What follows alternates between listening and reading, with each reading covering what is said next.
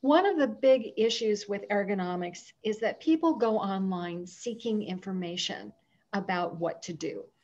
And very often they will arrive at the website of a famous clinic or doctor, and they will be advising people to sit in, quote, ergonomic chairs, and they'll have other ergonomic advice as well.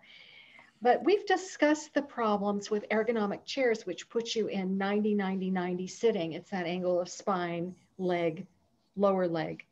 And here to talk about the problems with this kind of seating is our personal seating guru, Dr. Turner Osler. So welcome back to the show, Dr. Osler. Nice to be What back.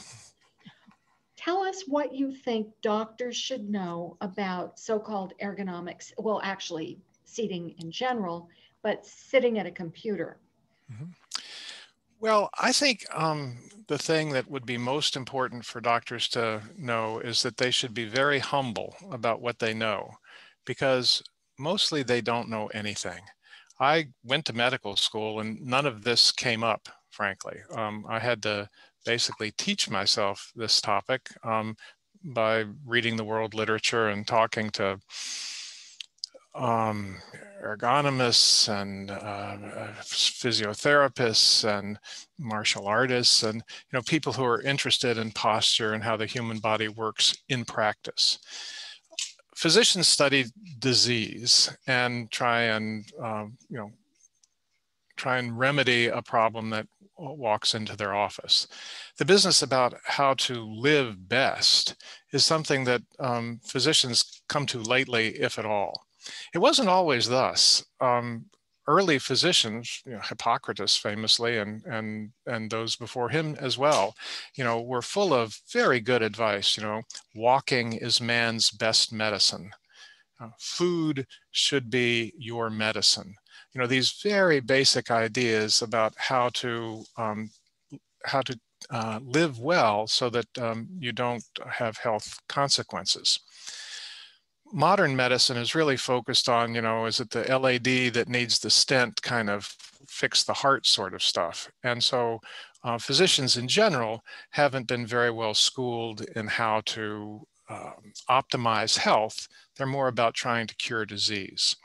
And so when physicians are asked these sorts of questions, because their training doesn't really cover it, often they just take the off-the-shelf kind of answer that you'll find in a book on ergonomics, which has been vetted by ergonomists, and leave it Which, at by that. the way, are not trained medical doctors.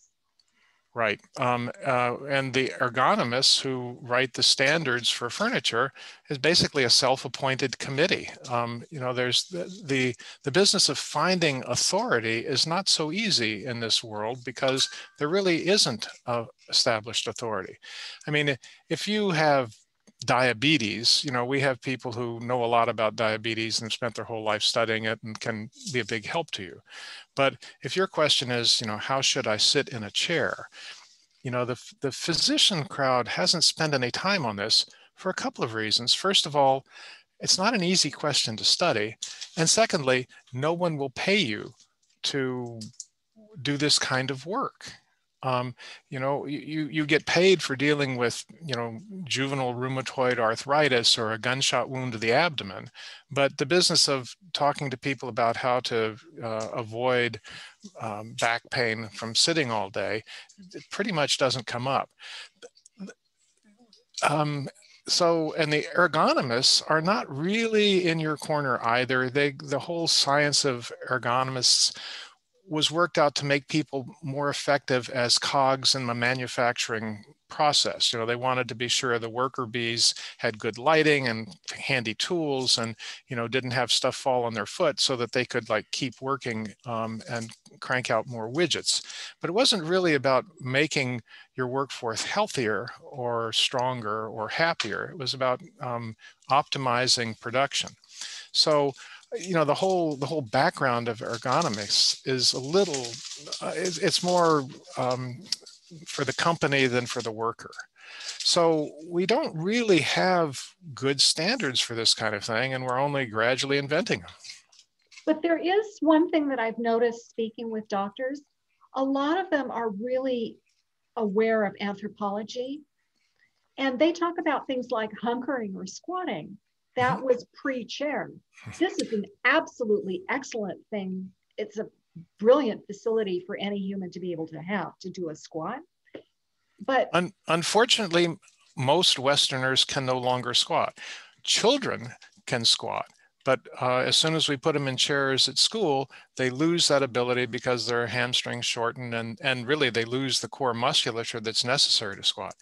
Interestingly, squatting is a big piece of hunter-gatherer culture, because when it's been studied in the Hadza in Tanzania, it turns out that hunter-gatherers spend as much time resting as any Manhattanite in their office chair. The difference is the Hadza have no possessions. They only have tools that they can carry with them, you know, spears and that sort of thing. So when they adopt a restful position, they squat, and they're quite comfortable squatting for hours at a time.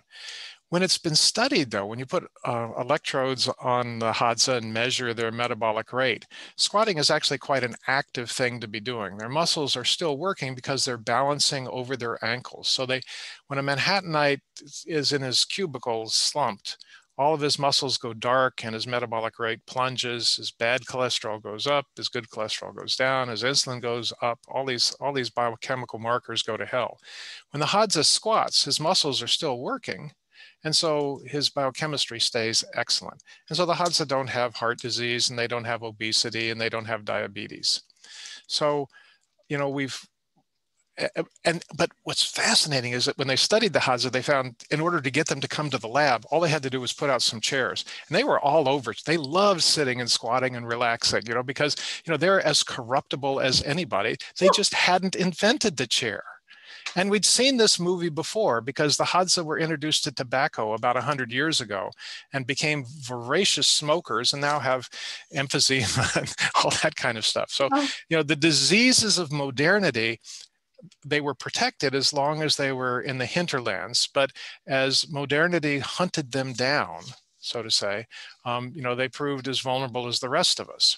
But they still are a window on what life could be. And that is that if people moved when quiet, by squatting and having the muscular activity that's involved in that, or finding some way to sit actively, the really dreadful health consequences of sitting can be minimized or eliminated. So it seems to me, Dr. Osler, that if we could encapsulate this, there would be two things. Don't sit. If you do have to sit actively and fidget or march your feet or do whatever and get up out of your chair as often as possible. How does that sound for? No, that sounds about right. And pretty much telling people not to sit in the modern Western world is a non-starter. You can't even look out the window unless you are at chair height. You know, the whole built environment assumes that you are in a chair. You can't go to a restaurant. If you go to a restaurant and say to the maitre d', "I refuse to sit in your death trap," yeah, you know, they'll look at you a little oddly and hand you your coat, you know, because you know, they got other people who are perfectly happy to sit down and behave like normal people. So you can't get away without sitting in the Western world. As an epidemiologist, you know, we understand that. We know that you can't berate people or belittle them or argue them into behaving better. You have to change their environment to keep them safer. I just thought of something better. If you must sit on the edge of your chair. Mm-hmm. They say that the only good portion of your chair is the first 3 inches. Mm-hmm. So that way you do have some ability to shift from sitting bone to sitting bone, to move and forward and back. And if you get that front edge of your chair up high enough that you have an open hip angle with your knee lower than your hip, you know, you have a survivable solution. You know, you can get through the day like that. And, you know, and you'll find that it's work. And you may, after, you know, 20 minutes or 30 minutes or an hour, find that you just have to slump and recuperate from the immense effort of actually sitting the way your spine wishes you to sit. But with practice, you can sit like that all day. I can. I mean, I can't sit using a backrest. It makes me extremely uncomfortable, but I'm not the usual person. But I think that we've nailed it here. 3 things: sit as little as possible. When you do sit actively, and sit on the edge of your chair so that you can be active, Right. and have your hips higher than your knees. I think that would probably be really good advice for any doctor to know. And then we can talk about the other problems with 90-90 sitting else time. And the business of encapsulating this kind of thing turns out to be crucial. I have quoted Pollan's 3 laws of diet many times. Eat food, not too much, mostly vegetables. And now you don't have to read his very good book, because that's really all you need to know. Although eat food has to be unpacked a little bit. When he says eat food, he means something your great-grandmother would recognize as food. You know, fruit roll-ups, they would not recognize as food. That's just that's not food. It looks like packaging material. You know? Or Fruit Loops, that is not food. That also looks like packaging material. You know? Thank you so much for enlightening us about sitting and helping doctors understand what they need to know. And it's so great to have this voice of reason, and, you know, honoring the internal ergonomics, the spine and the bones as king. Well, the idea that we're going to tell doctors something brings up one of my favorite jokes, which is, you can always tell a doctor. You can't tell him much, but you can always tell a doctor. I love that.